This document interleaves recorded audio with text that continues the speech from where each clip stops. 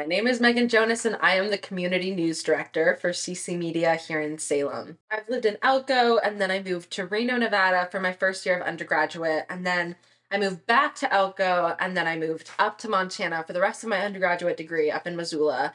And then I moved down to Albuquerque, New Mexico, and now I'm here in Salem, Oregon. And I think that covers all the places. I moved to Salem last September. We were driving through last summer trying to figure out where in Oregon we wanted to live, and we didn't even have Salem on our list of places to consider, but we had stopped at the French Press and we just really liked the town. And then we stopped again on our way back and camped out on someone's farm in like West Salem or something like that.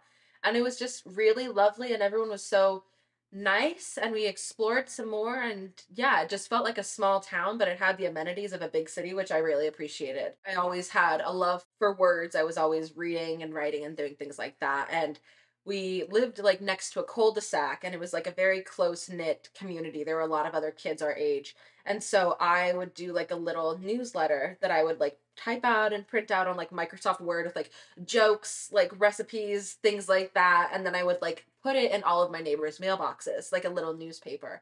And I only did that a few times, but the feeling of being able to create something and be like, here's some information you need to know. And it's literally just like the weather report and like, here's a block party happening, and that was really fun. And then I just continued to do it, and it was interesting because every job presentation we would have to do in like middle school or high school or stuff, I could never choose like which job I wanted to do. And so I always just ended up being like, well, I guess I'll just do journalism because I like to write. And then lo and behold, I just kept doing that for the rest of my life, where I was like, oh well, journalism, I like to write. And so now here I am writing for a living, and that still is mind blowing to me. I really liked writing like play and movie scripts. Like that was my favorite thing to write, but having the little newsletters was fun. When you think of like J school and stuff like that, based on my experience, it felt like a lot of the time it was like, you're being expected that you're working full time as a journalist while you're in school, right? Like you getting a college degree in journalism means that you're like a journalist, right? And so for me, I was like basically paying my way through college myself. And so I was working multiple different jobs, and it was always this like, oh, well, why aren't you doing more in this journalism space? And I'm like, well, I actually, really need to work so that I can have money for groceries and for rent and to literally just survive, pay tuition, things like that. The first one that I was at was the University of Nevada, Reno. And that was a lot different than the journalism school I ended up graduating out of, which is the University of Montana School of Journalism. So UNR, they focused on a few different tracks, but they really put a priority on like knowing that you can do public relations stuff as well. And so it was like, oh, we're going to show you like Illustrator and Photoshop and stuff like that, things that I did not necessarily enjoy doing as much. But that was a very interesting school to be in because I think they have like 7 Pulitzers that they've won or something like that, which are huge awards in journalism. And so that's why I was like, oh, I'll go to this state school. I'll do that. But then I ended up not liking the state school. And so I took a year off, and then I went up to the University of Montana School of Journalism. And the reason I actually chose UM was because I had toured a bunch of different schools, but I was able to sit down with a faculty member right off the bat for one of my tours and go through all my interests and things like that. And get like a personalized tour across campus and being able to like go in classes and see equipment and things like that. And that was really cool. So J schools are tough to get through regardless, and was definitely tough to get through, but they did teach me a lot for what I'm really grateful for. The pros are that once you kind of get into the field of journalism and you learn how to communicate in that way, it makes communicating in every other aspect so much easier. I think the cons of journalism is that it can very easily take over your life. And I think that's something that kind of gets encouraged in traditional journalism, is that it's like, oh, well, if you're not suffering the hardest, you're not working the hardest. And I don't agree with that at all. Write for yourself too. Don't just write for other people. Like, figure out what your style is by yourself, and then figure out how you can move that into journalism and make it work. Because people will also tell you, like, we should get rid of this and this and this. But for me, I was like, that's literally my voice. That's how I write. That's how people know that this is mine. And I was glad that I was able to keep a lot of those things in when we would go through editing processes. Being able to say no, like, I actually don't agree with your edit, and I'm actually going to keep it how I had it. And that's very hard because, like I said, journalism is very much about outside validation, right? People liking your work. But if you like your work, then it doesn't matter as much when people don't. I really enjoyed reporting on the Blackfeet Reservation. That was really special, and being able to really see in action the difference that just being kind and intentional with your sources can make. The community news program slash department is new from CC Media, but it's something they've been wanting to do for a really long time. So we've just been doing public access television and radio sometimes for 30 years, right? And so people really wanted more public affairs and news type programming. And so that's when they started looking at, okay, what does community news look like? What is this? And so I came in, and the program didn't exist at all. But the community news department really is about prioritizing getting good information out to people, information that makes people feel good and connects them with resources, and is human focused and human centered. Our priorities are telling the stories of people that typically haven't had their stories told, or telling them in a different way than how they've typically been told. So our very first story was Safety Compass, which is an amazing organization that works in not only the Salem-Keizer area, but all throughout Oregon. They connect survivors of human trafficking with resources across the state. And then after that, we did Nikki Paxton, who is the development director for Imagine Black. She's incredible, and she's huge into curating community and kind of helping people build that community and encouraging them to do so. The next person we interviewed was Julianne Jackson, who is the CEO and executive director of Black Joy Oregon. And being able to hear her story of kind of what it was like growing up as a Black person in Oregon, and how that directly impacts the work that she does today in showing Black excellence and Black joy across the state in these very white areas, I think is very important to keep on people's minds, especially in Oregon. So they are being distributed across our public access television channels. Those are channels 21, 22, 23, and 322, as well as on our YouTube. They'll also be on our radio station, and it also is available across all podcasting apps, which is really cool and special. I never thought that I'd have like a podcast with my voice on it, but it feels really awesome that I do. And then also our Substack, which is where you'll be able to find all the written print pieces. And those are also being shared on the Salem Reporter's website. Really excited to be able to start doing community journalism classes and media literacy classes for people. But I think in the meantime, just continue to share stories. I'd love to do like a year-long project about our unhoused community in Salem. I think that would be really impactful, especially when we talk about, what are the things that are important to people in Salem. And I think a lot of the times people think the thing that's the most important is like a problem, right? But it's actually just a lack of a solution in a way. But there are solutions in Salem that I think we need to share, and continue to share those solutions with people and make them realize that this place is actually really nice to live, and that there are people that are trying really hard to make this place a really nice place to live. And just, yeah, giving those voices a platform. My name is Ashley Jackson Lawrence, and I am the Community News and Information Specialist here at Capital Community Media. I would say the things that make me are anything creative. I love dancing, I love video production, I love painting, I love it all. And I would say my laughing is what makes me me, because I am always laughing. I am originally from Columbus, Ohio. The exact location is called Pickerington, Ohio, which is like a rural suburb part of Columbus, Ohio.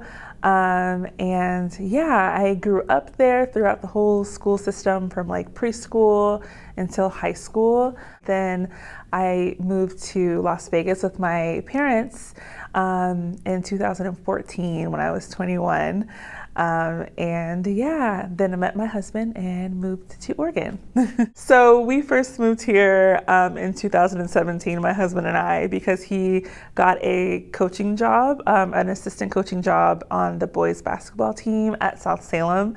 And so we did that, but then we moved back to Vegas, and then we came back here in 2019 because he got a scholarship to go play basketball his last year of eligibility at Corbin University, and that was so great of an experience for him. And then we left again back home to Vegas because of COVID, and then we moved back here in 2021, and so been here ever since. We've been stayed put. Third time is a charm. So I started my career in media creation, I would say, in high school. I, of course, had like photography classes and things, and I was really interested in that. And actually, yearbook class, I'm just remembering that. was really interesting to me because that whole creativity side of creating a layout that looks good and figuring out what that means for me was really cool. And then I became involved in my aunt's magazine. She had a magazine for women to inspire women in Columbus, Ohio, and it was called Role Model Magazine. And that was really cool. I was an ambassador / like assistant for her. And I saw her editing the magazine and doing everything by herself and creating these big events and things. And it was really cool to witness and be a part of and help out with. So from that, I was inspired to create my own blog. I made like a blog about natural hair and interviewed people who rocked their natural hair.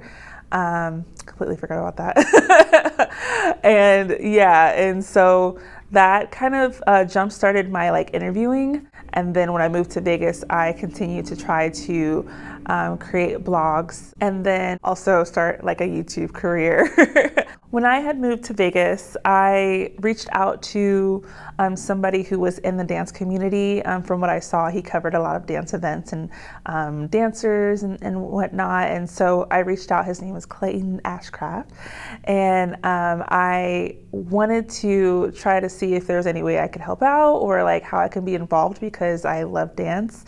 I grew up dancing, but not consistently. And so I connected with Clayton and he was really sweet and open-armed and said, yeah, when you get here, like, let me know and I'll get you connected. And so when I got to Vegas, I went out to he took me to a dance event and that was really, really cool. I got to meet a lot of other dancers in the community who literally are in the shows that are on the Strip, and it was like mind-blowing to just casually be like with them. So that was really amazing, and from that I was inspired to get to know them on a deeper level and kind of combine that interviewing side with the YouTube side that I was trying to create.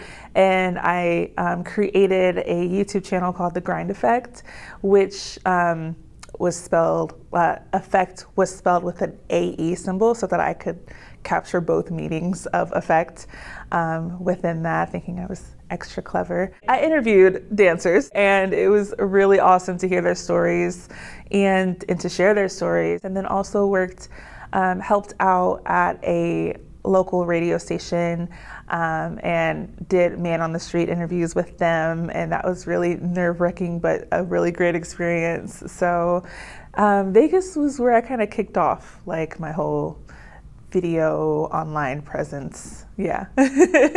I love to tell stories of everyday people and making them feel seen, making everybody feel seen, because I feel like everybody has a story that can impact another person or multiple people. And so I love to just share stories of people who are really passionate about what they're doing so that that spark can, you know, ignite somebody else's flame. I learned how to do everything strictly off of YouTube and Google. I am a very curious person. And as soon as I think of anything that I want to know, I Google it or I YouTube it. And so that's how I learned how to do everything. And I would kind of see what the latest thing in technology was, and I would immediately, I don't know, this is the best way to go about it, but I would go buy it. I would go find it and try to apply it to whatever it was that I was doing.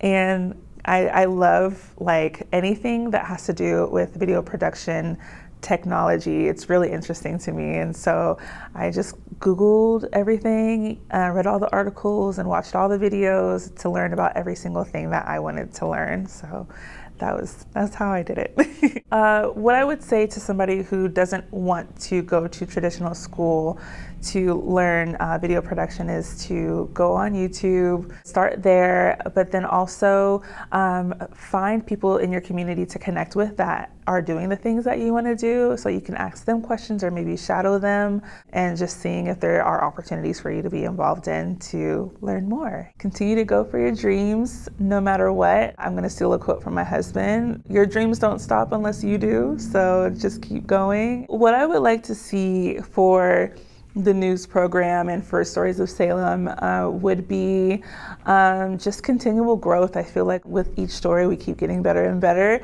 So I just would like to see us connecting with a wider range of audience and topics and keep going, because I feel like we're on the right track.